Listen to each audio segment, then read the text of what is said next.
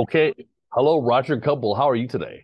I'm excellent, Michael. How are you? No complaints of substance. So tell me about discovering the book, Beautiful Disaster.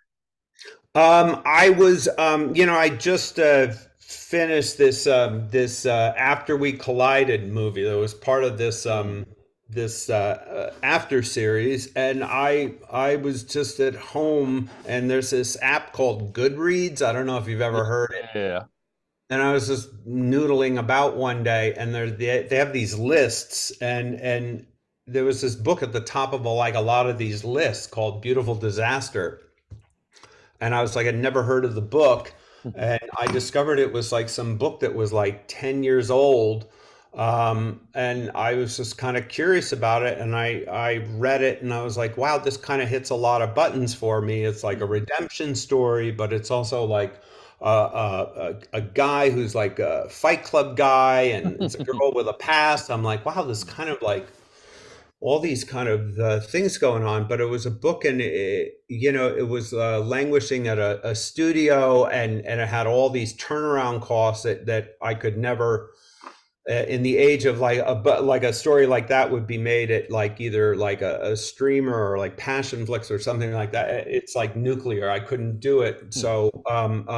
But I was like, if I spec it, I could, if I get the rights and I just take a gamble and I just write it on spec, and that's basically what I did. But I wrote it kind of for myself, you know. I didn't like I I was like I didn't.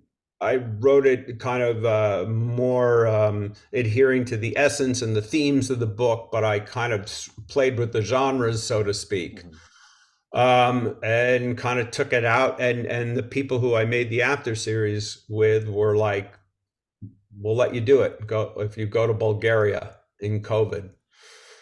And I Oh, mean, that's a short version of how we did it. so you shot this in Bulgaria. I did, yes, Interesting. yeah, I would have never have guessed that you left North America. I couldn't tell. good. That's a credit to the production designer and the DP as well. Yeah, Mission accomplished. Well, yeah. One thing that's interesting about the movie is that it really evolves. It kind of goes from this to that, and there are interesting elements within the movie. One thing is poker. Poker is a big deal in the movie. yeah. I'm wondering, are you a good poker player? Are you do you have friends with people that are good at I'm the worst poker player. it? Same here. I know I the suck. I will lose money. I Right. can't even play Go Fish, man. Uh, No, but I had Dave Sojai, who was my producing producer. One of them was an excellent poker player, so he mm. was kind of like my technical advisor on it. So I said, "You stay right by me." One of the key, you know, one of the key things I've learned as a director is don't pretend to know what you don't know. Mm. Um, so if I don't know something, I surround myself with advisors. So he was somebody who I latched onto. I think Uh, that's just good advice for life. it is good advice for life, you know. Yeah. So we got Ginny poker lessons and learning how to shuffle and all that, and Mm. even with like the visual effects, we were trying to like look at ways to kind of tell the story visually. Um, Yeah. So tell people about Virginia's character. Tell people a little bit about her journey in the movie. well, her name's Abby Abernathy, and she kind of has this kind of past, you know. And that was really, it's really tricky, because we kind of want to make her kind of a mystery, you know. She has a Mhm. backstory. How do I do this without giving too much away? It doesn't really matter. She's like, It drips out. Like it's interesting how it drips out. She starts off as one way. yeah, yeah, but I think like we know she's like Lucky 13. She's like this poker prodigy, and she's trying to Mhm. reinvent herself. I guess the twist is who her father is and all that. but and then she meets, she just wants to like be a good student and all that, and she hooks up with this guy who's also kind of got, who's probably not good for her, but she falls in love, and then her past catches up with her, and they keep going on these kind of this adventure, so to speak. Does that describe it pretty Yeah, well? yeah, yeah. Okay, good. Yeah, Definitely like toxic love is more interesting in movies, don't you think? I mean, I don't want to see some yeah, banal, boring yeah, thing. You got to give me, some signs that I could explode at any moment. yeah, exactly. Yeah, Yeah, good, toxic, right? solid Yeah, toxic. We need some toxic. yeah, yeah. So that's basically yeah, that's kind of like where it goes, and then the sexual element too, Oh yeah, a little repressed. it's Um, yeah. It was definitely there. There are some clues that I like that I think were put in subtly, and it pays off nicely for sure. Without yeah. Anyways, another element we were talking about poker. The Fight Club element, as you said, was interesting. Are you more into boxing or are you more into UFC? That is what I want to know after seeing this movie.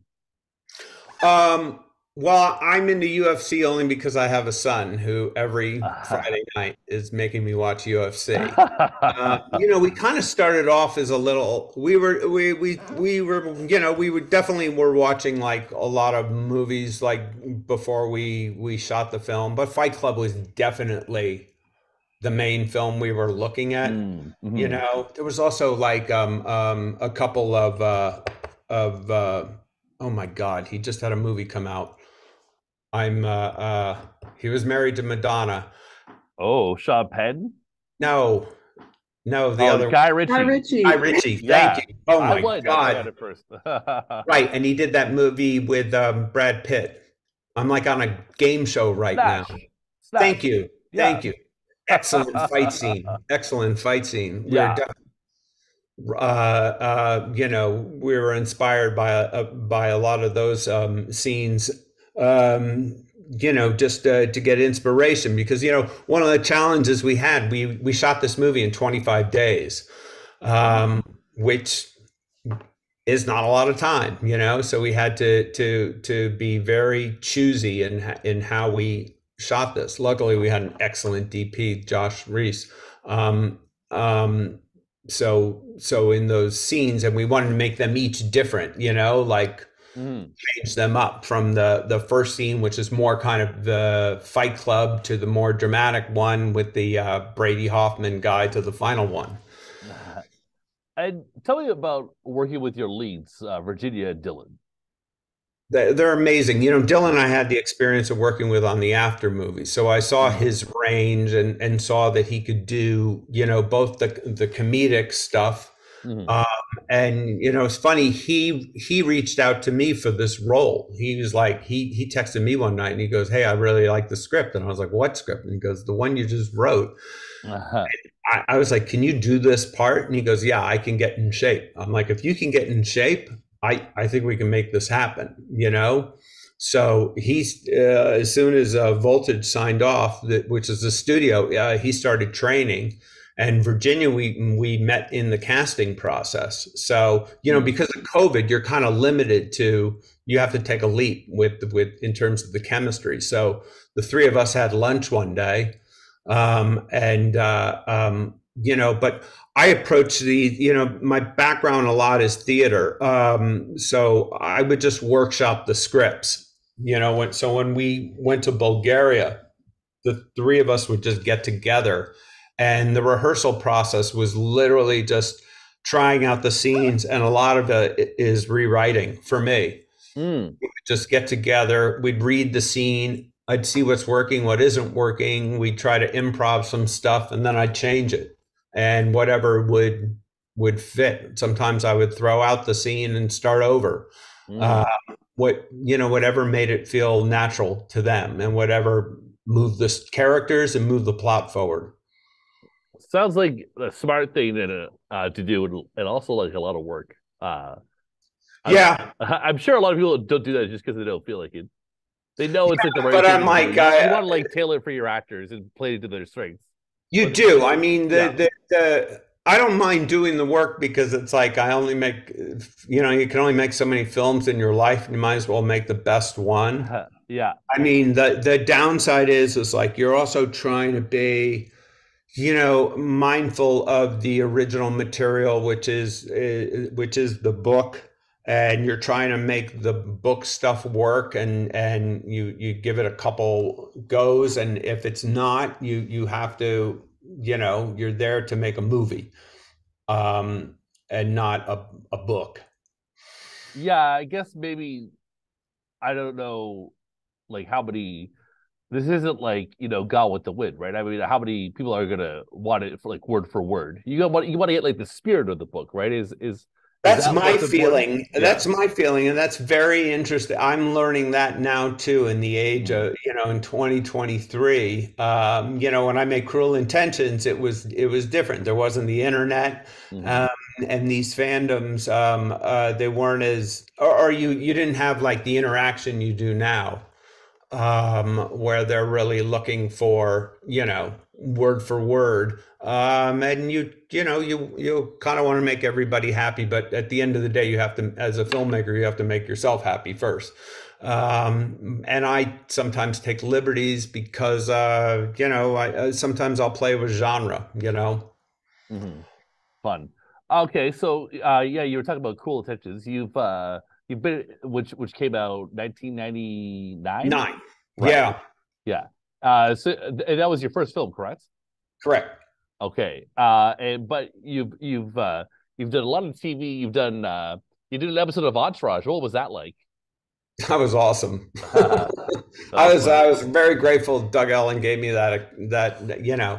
It was great. It was I got to work with all the guys.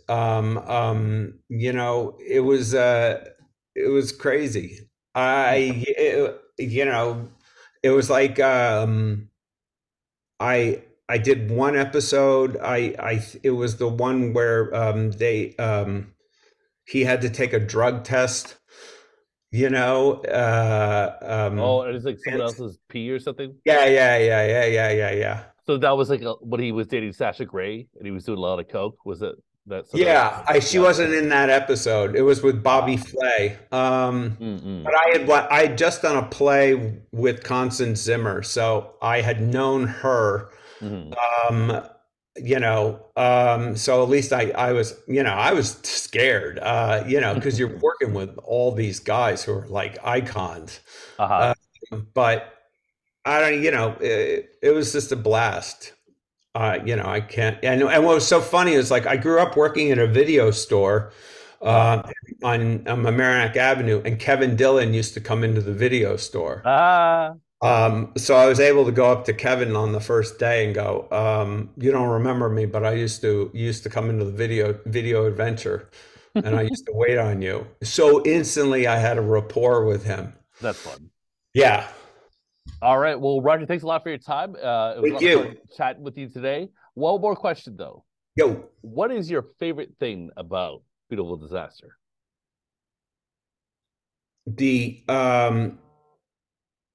I Dylan and Jenny. Okay. There you go. Yeah. That beautiful toxic love. Yeah. Okay. We'll say that. Or You I'll take it. that's what You I'll run with say. that. Yep. That sounds good. All Thanks, man. right. Thanks. Thank you very much for your time. You too.